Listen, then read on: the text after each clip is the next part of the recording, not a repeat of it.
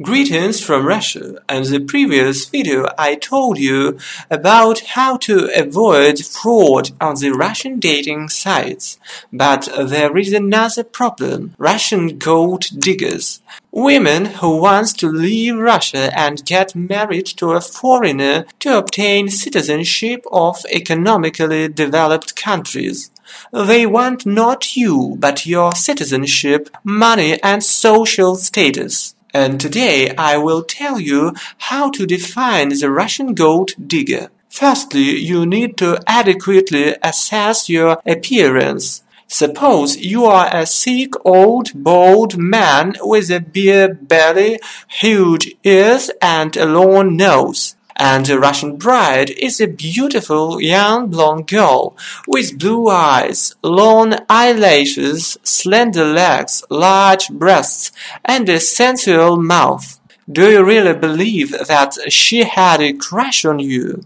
Don't be fooled.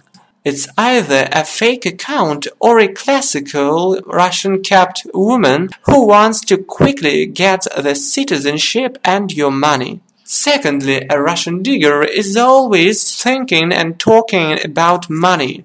She will ask about your income, pension, savings, job, car, apartment, house with a swimming pool. It looks more like that you are dealing not with a Russian beauty, but with a tax inspector or a banker from a credit department. Thirdly, a real Russian woman never rushes things. She wants to know a man better, especially a foreigner.